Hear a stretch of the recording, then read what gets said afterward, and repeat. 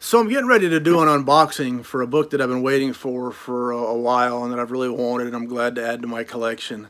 But as a sort of a preamble to this Constitution, if you will, at the end of the video, check it out. I'm going to put some pictures. I'm going to put a variety of pictures up and see how this goes.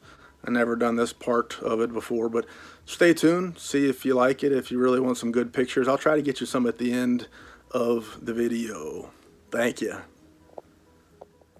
Hi, thanks for joining me today. I've got an eBay unboxing. I'm going to be taking a look at Richard Matheson's I Am Legend. If you've tuned in on previous videos, you'll have seen that I've done other videos about I Am Legend, Richard Matheson. I've done other previous unboxings from the author, and I did a review / unboxing video where I showed Suntup editions, multiple versions of I Am Legend, as well as the Gauntlet Press signed and limited version of I Am Legend. And a big huge gaping hole, a maw in my collection has been the Folio Society edition of I Am Legend by Richard Matheson. Well, eBay and an eBay seller hooked me up, and I'm hoping for the best. This seller shipped the book in what I consider to be good packaging in a box. This was advertised as new, unread condition, so obviously I'm expecting primo on my book, and this is one that I'm excited. This is what I'm excited about because it looks so doggone good. The Folio Society version of this book just looks too sweet, and I've been wanting it for a while. I just didn't want to get my pants pulled down over the price. Well, I found one at the price I wanted that was quoted in the condition I was looking for, and I can't wait to take a look and see and get it on the shelf. So why am I taking so long and beating around the bush? Because, I don't know, it's just what I do. So let's take a look, see what I got, see how she turned out, and see if this was a big fail or a big win. And I'm hoping for a big win, although fails are keywords that people look for. First of all, it takes a person knowing how to open a box. Well, this seller used, what is this tape? This kind of tape. They used a bunch of it. There was no way on God's green earth that this book was going to be exposed to the elements. If there's one thing in this world that I hate, is people selling stuff, packing it up in a way that's not going to protect it and not going to take care of it along the way. And this seller here, whose name I will withhold, although Mr. has a very awesome last name. I wish I had a last name like this. I won't tell you who it is. Why, I don't know. I don't know why. They might like, if it's a good experience, they might like their name spread around as quality. Look here, I'm not going to cut myself, and I don't want to cut through my book, but this tape is bad to the bone. I have to get me some of this stuff here because it's unbeatable. All right, we've got our book packed in a plastic covering the top, I guess, to help prevent a puncture or something like that. Got some packing peanuts along the sides, and it looks like a bandage or something. Did I buy a book from a medical professional? I could use this stuff. I don't know if this is for leaks or for bandaging or what. But I need to save this junk. I don't know how clean it is, but it could come in handy if I'm out in the woods and get wounded or something along those lines. And I tend to spend a lot of time in the woods on good days when I get the opportunity. That's why I read paperbacks. You can stuff one of them mugs in your pocket and you don't worry about the consequences. Anyway, let's take a look. I got bubble wrapped around my book. I say packaging tip top. This person hooked me up, did the job, did the job for me. A lot of tape. And this sometimes when you tape stuff up, you're making sure that your packaging stays good. But the buyer then whines and cries because they got to try to get all this tape off without damaging their precious, their most wonderful collectible. Anyway, I'm not crying. I'm just looking like a fool who can't open up a package. Man, that looks good. I don't know if I even want to show this.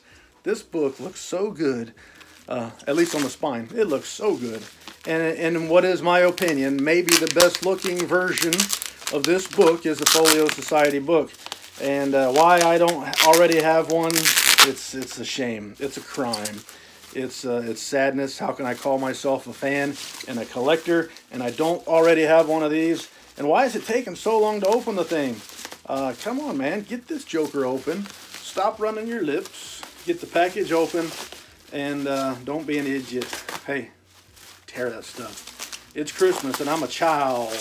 I'm a children on Christmas. Don't preserve the wrapping paper. But I don't want to mess up my slipcase. All right, here we go. 3, 2, 1. See ya, babe. You got a die cut slipcase, which is one of the neat features of this. I am. Oh, okay. I get it. I am. So we got our. Gosh, that spine just looks so good, man. I'm excited. This is one that I want. So my slipcase does not look damaged in the least. The way they packaged it for shipping, it stands to reason that it wouldn't have been damaged in shipping. Great job for this seller. I'm a big fan. Now, one thing that's interesting, I didn't know it until now, the odd shape of this book.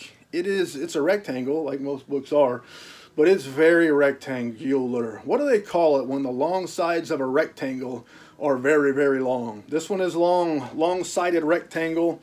You see how it's tall, maybe slight, about the right height, but a narrow book, narrow this way. But anyway, there's our cover, and man, does it look good. And the spine just looks great, man. I showed you what it looked like in the slipcase. And here's the back. The artwork on the back of the cover just looks phenomenal. Now, I don't know if I've never seen it or never noticed it, but this is a bit of a surprise to me. I didn't expect it to look like this. And the front is a artwork that I have seen and what I was expecting. But I'm in awe. Folio Society is a publisher that I really dig, publisher out of the UK. I don't know if they would be a limited edition publisher, probably not. They have, I'm sure they have very large print runs when they do print, but they make a quality book, and in many cases they make phenomenal looking books. A book that you're going to put on the shelf and people are going to see it. There's editions of, and this may be one. When I show you the Suntup Editions numbered edition of I Am Legend, which I truly love, it's a special one to me. But I take that one off the shelf and I take this off the shelf and I show them to just any old body, they're going to say this one looks better.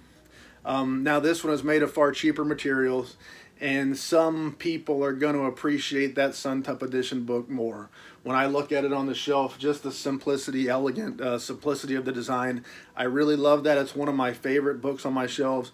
But this is an eye-catching, awesome-looking book, and that's what Folio Society does a lot of times. Honestly, they make some books that what's that guy on the Facebook?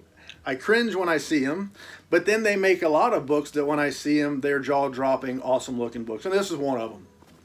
So I'm a big fan of the Folio Society. I don't buy all their books, but when they publish books that I like and I want to add to my collection, I'm buying them. I've bought 5, 6, 7, I don't know. I bought a handful of books from them, and then I've also bought a handful of books off of the secondary market of theirs. One thing I've noticed with the Folio Society is if you can buy it from them, you're probably going to get it cheaper than you will if you wait till it goes out of print and then try buying it on the secondary market. I don't know why that is, but it seems like sometimes it's hard to find a good deal, and this is an example of one of them. It took me a long time before I could find the price for the book that was in the condition that I wanted, and one other caveat that I was looking for that we'll check on this, so I could find the right one for me, and this was it. And luckily, nobody beat me to it.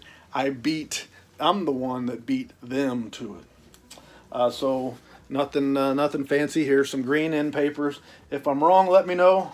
Sometimes I struggle with these colors. Color blindness is an affliction of mine. That's why I'm not a fighter pilot. If it wasn't for color blindness, I would have been a fighter pilot and the best you ever saw. But that's what I am. Me and Bubbles. All right, so here's what I'm looking for. Looking for the title page. Is that what it's called? Looking for the title page and some neat artwork here.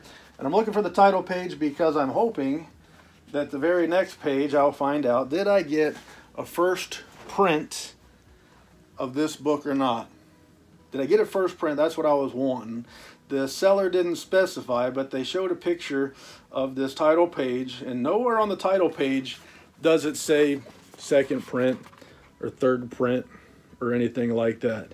Now, I don't know if they made a second print or third print. I'm pretty sure they did, but it's not stated here. And if it is, let me know, because I'm too dumb to notice it. I don't see it. I don't see it listed there, which would indicate I got it first print, which is what I wanted. Most of the time, Folio Society collectors say, I don't care if it's a first print or an eighth print, because the Folio Society book is printed decades and decades after the true first print of the book, so why does it matter? But as a book collector, I started out looking for books. In my early infancy as a book collector, I wanted true first edition, first print books.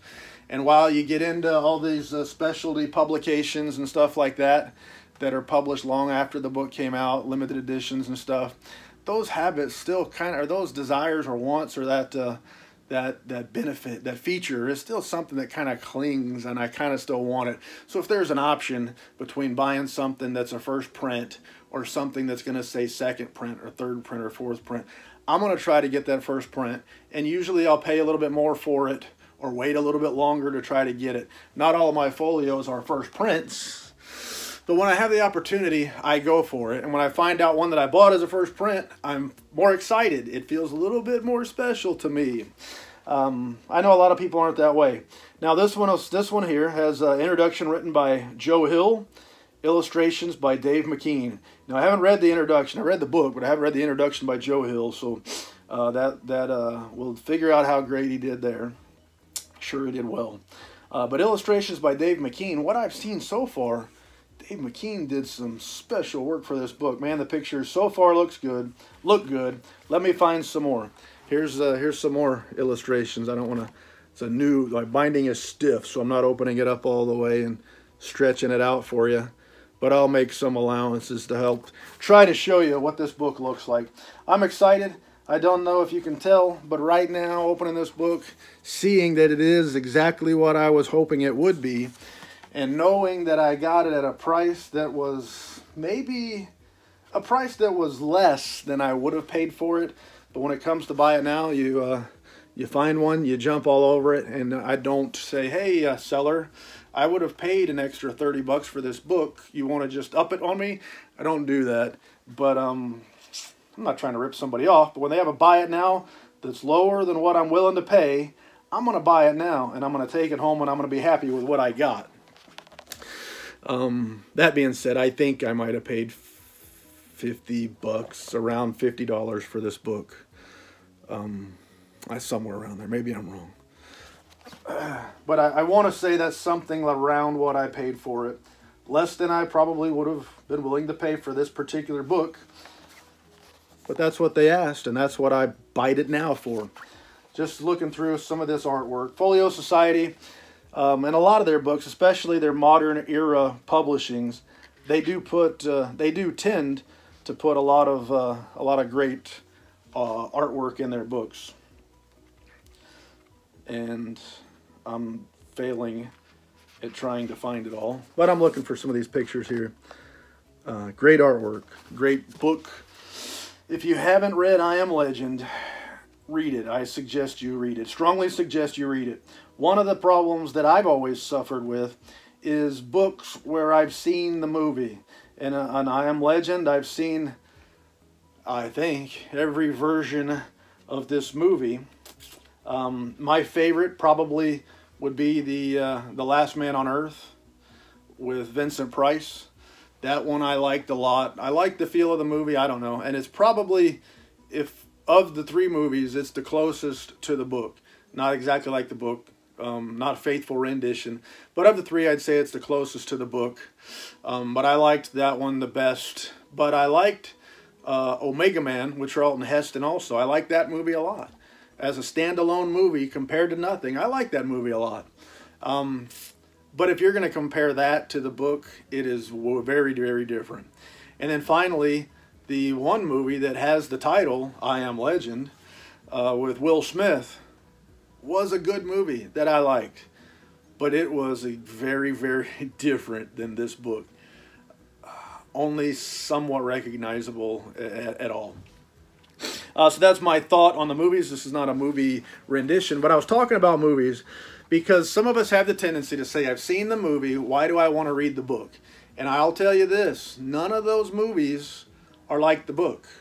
The Last Man on Earth being the closest of them, but very different still. When you read this book, some of it's going to feel familiar and some of it's going to feel unfamiliar. And that's a neat feeling when you think you know the story, but as you go, you start to be surprised. You start to wonder, how's this going to turn out?